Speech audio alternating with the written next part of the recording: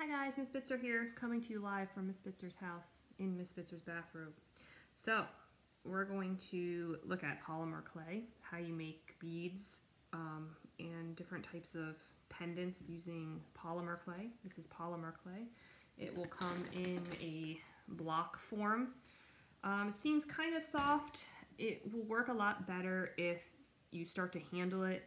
It needs a little bit of heat from your hands, or if you're by the heater, you can go stick it near the heater or a hair dryer for like a few minutes. Just turn it on.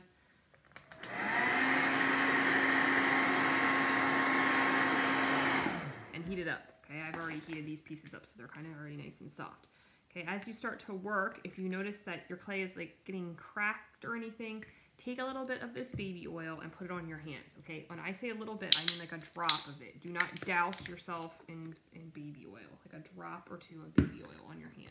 Okay, kind of rub it into your hands, and then as you are working with the clay, you can rub some of that oil into the clay, okay? Again, do not go overboard with the baby oil, okay? You do not want your pieces of polymer clay to be soaked in oil, okay? All right, so there's a couple things you can do with the polymer clay. You can make beads, and you can make these beads lots of different ways. You can just take small pieces of the clay and put them together. Let me say I wanted to make a bead that was like very colorful, okay? I could simply take a few colors and then with my fingers mold them together and squish them, kind of roll them into a ball.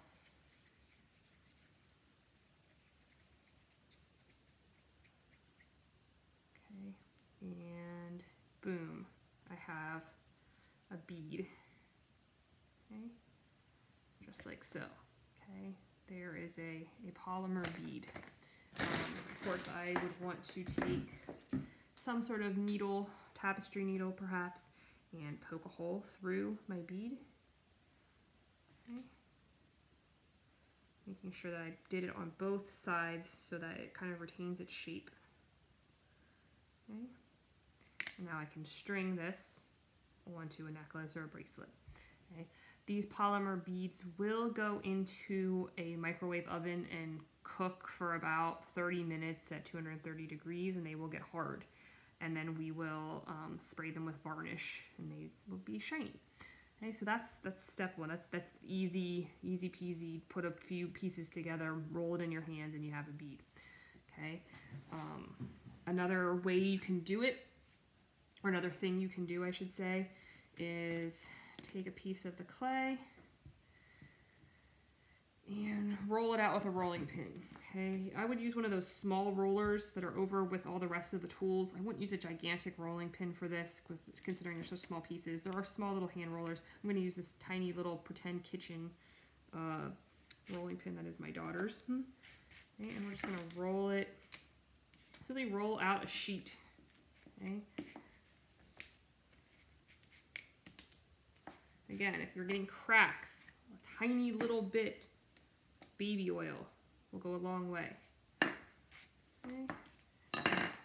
Roll it out like a little nice flat piece. I'm going to do that with a couple other colors here. Okay, again, if the stuff is really hard, you may want to give it a little bit of heat.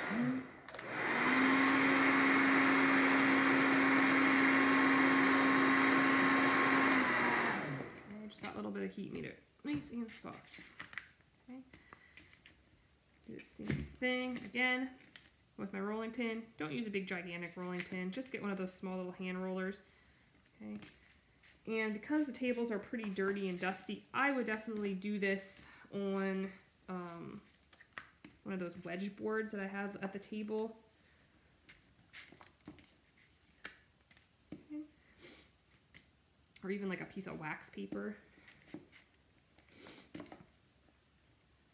Alright, so now I have two nice flat pieces. I got my purple flat piece here, got my white flat piece here. I'm going to do like maybe one more. Let's see here. I'm going to do maybe this green.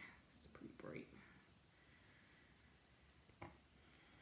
Okay, again, if you're having trouble, the clay likes to be warm. So get your hands on it, get the heater on it, get the hairdryer on it.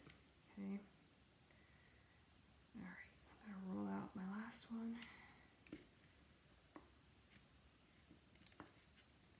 All right, now I have 3 flat pieces, and I'm going to, let's see, I'm going to roll them up like a fruit roll up here. I'm going to lay them on top of each other. Boop, boop, boop.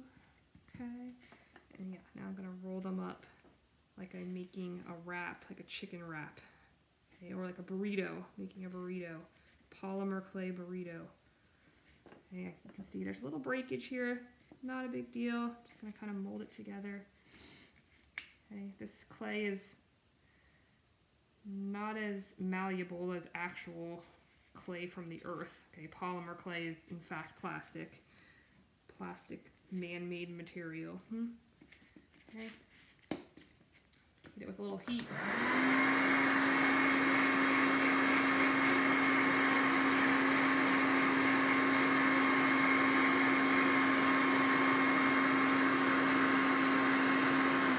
All right, now I have this perfect rolled up polymer clay burrito. Okay, don't eat it, it's not edible. Right, next I'm just going to get a knife. You can get a clay knife, would work just fine.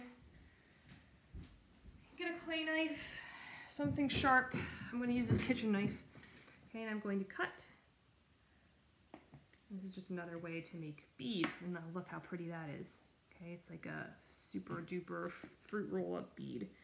Okay, so I'm going to cut, and now I have a different way of making a bead. Now you can leave them flat like this, or you could simply cut one, and then if you really like that pattern but you want it to be a circle because you want it to be more of like a rounded bead or a different shape, you can, it's soft and you can manipulate it how you want to manipulate it. So say you wanted to make it more round, you can shape it with your hands but still keeping that like swirled kind of design in there.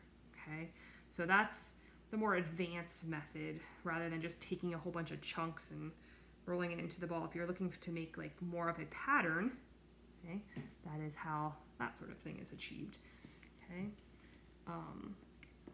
so the sky's the limit with these beads. I mean, you can do all sorts of things. You can find tons and tons of tutorials on the internet of different ways that you can create designs within your beads. This is just the most basic way of using polymer clay. You can use this to make pendants. You can, put pieces together and make little flower pictures. I'll show you some examples after the video's over of ways people have used polymer clay to make jewelry. Okay, but the basics are, this is just the basics. Make sure you get things hot, a tiny little bit of oil if you need to make things softer. Make sure you're using a tapestry needle or something to poke a hole so you can actually string the beads on, and otherwise just play around with it and see what you can do, see if you like it. Okay, so go ahead and do that now.